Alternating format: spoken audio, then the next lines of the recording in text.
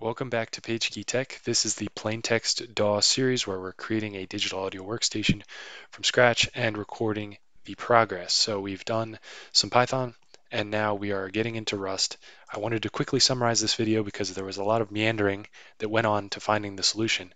Basically, use the timestamps to find where we actually get to the solution if that's interesting to you.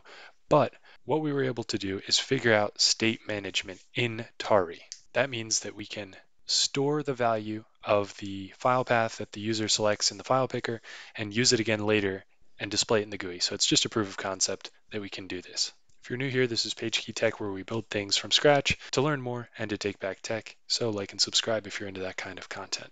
Okay, so we have a lovely PR by LTstrange. And it's a lot of commits. Some of it's just cleaning up my messy mistakes such as instrument type. But it would seem that the core of this is a little further down in raw clip and synth and all throughout here. And there's even a pipeline that goes through. And it looks like in the song you can just specify a pipeline as a list of transformations to do to the frequency, starting with generating the frequency itself and then doing attack, decay, sustain, reverb. I'm not sure what the R is, but yeah, pretty cool. So I just rendered all three of the example songs that we have here in the repo, and I'm going to listen to them. Sounds correct. Song 2. Sounds good enough. Let's continue. Ooh, wow, that sounds really nice. Compared to before, that sounds amazing. Great. Wow, really nice work, LTstrange. Okay, I don't understand everything you did, but it's awesome. Ton of commits, looks great. I just made one quick change to get PyTest passing, and now we're good to go. So a couple tweaks, and I'm gonna merge it. So thank you, LTstrange, very much. Awesome contribution. Okay, back to where we left off before. We can open a project and go to the test data. Go to a song, open up the song, and we get our new window, the editor window. So the next step is to display the path to the file that we just opened somehow. Let's figure that out. So a little research here has showed me that it is actually incredibly complicated to set a global variable, and you probably shouldn't do it anyway. So I have no clue what to do. So I'm going to hit the Rust book again and come back after I'm done a few more episodes in that series. So I did a few more lessons in the Rust book, and I feel like I'm getting closer here. I was reading about lazy static and how that works, and how you can basically like dereference with the star to get to it, and global mutable variables seems to be tough. But this answer, if I want to use something in a Tauri command, how do I do it? He links to this as an example. He says, whoever this person is says that you can do this. And I got to be honest, this looks like Greek to me. Option, I don't understand. Mutex, I don't understand any of this stuff. All this is just like, wow, what's even happening here? Mutex seems to be part of the answer, or using the lazy static crate, but I'm still not there yet. I'm not sure how this is going to work, so I guess back to the drawing board. Okay, right as I was about to give up, shout out to Mar M. Nakamura for basically just giving me the answer here. State management in Tauri using a mutex, just a simple app to do counting. Wow, this is really helpful. It looks like we just have to define some kind of struct to hold the data that we want using a mutex. I don't understand the syntax, but I'm going to try it anyway. And then somehow we're injecting that state, we're locking it, we're changing it, and then it auto unlocks.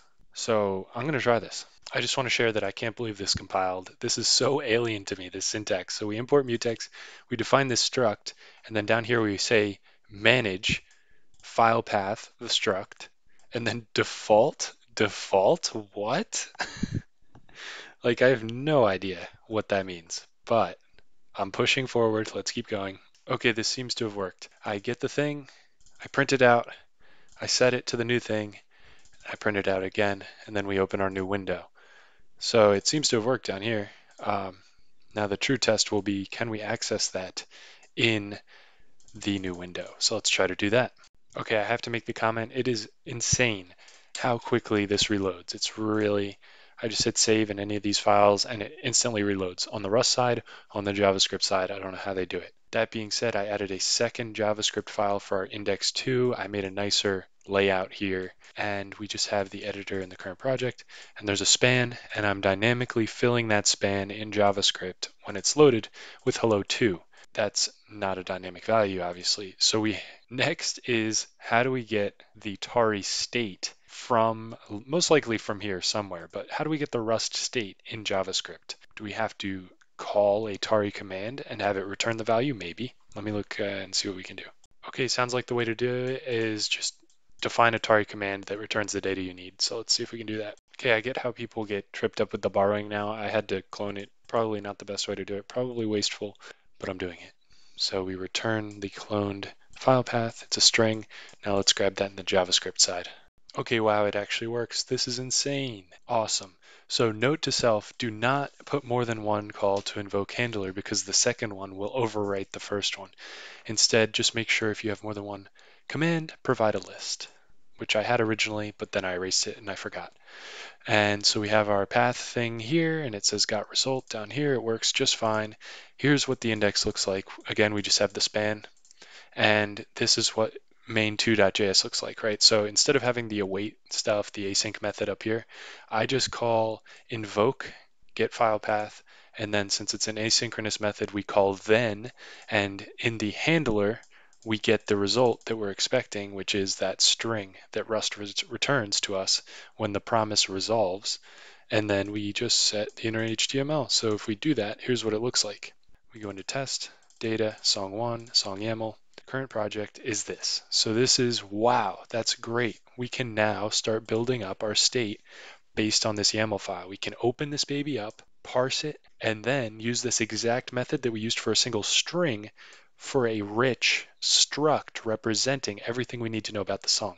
So we've done this in Python, and took a lot longer to get here in Rust, but it's definitely a lot cooler too. It runs faster, and yeah, we can start building out our GUI in the future now that we figured out how to manage state. So hope you enjoyed this video.